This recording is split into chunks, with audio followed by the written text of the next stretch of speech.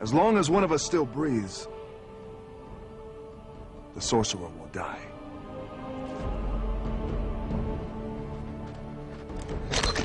Assassin!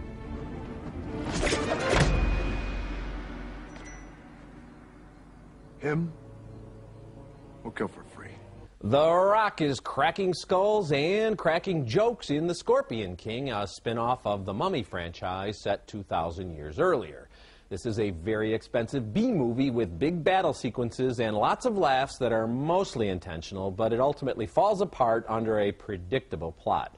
WWF superstar The Rock has hung firmly in cheek as Matthias, who squares off against Stephen Brand's ruthless warlord, is there any other kind? Memnon.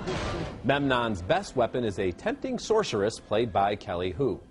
You've been betrayed, Matthias. You know my name? And why you're here.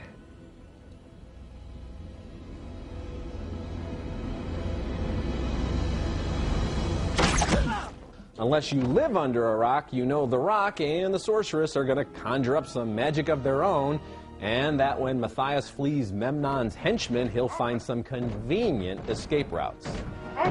Don't touch that, you'll set it off. Right.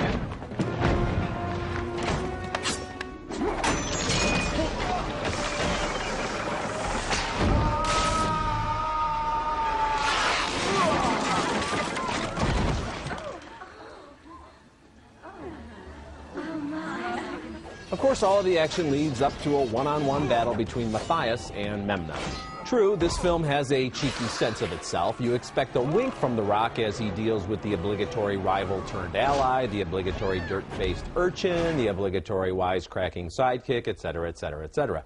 Hey, this is a movie with a pro wrestler on a camel. It should be a romp. But it wimps out by going for that PG-13 rating, so the more graphic violence is mostly off-screen and the sexuality is muted. And we've seen this story far too many times. You know, I give a thumbs down too, but I come pretty close to kind of liking it for what it is. And I have a little sympathy for them because they attempt to make the Rock's camel into a very bright beast. You know, the camel is smarter than the horse. And you know what? This movie proves something that every other movie with a camel in it has proved throughout cinematic history.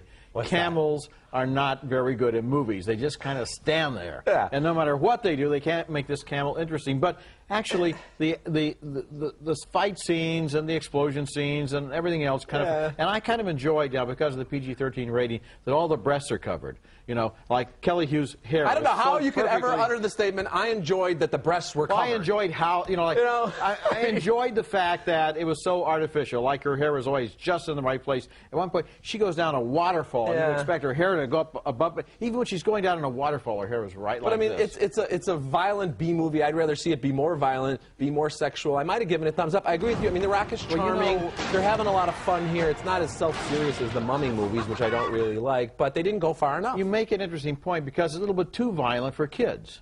It's still not violent enough for teenagers. So why not show some more goring and slashing and plundering and pillaging? I love some good plundering and pillaging in a movie like this. Either that or make it a little less violent, but in the face of your barbaric taste, I don't know what to say.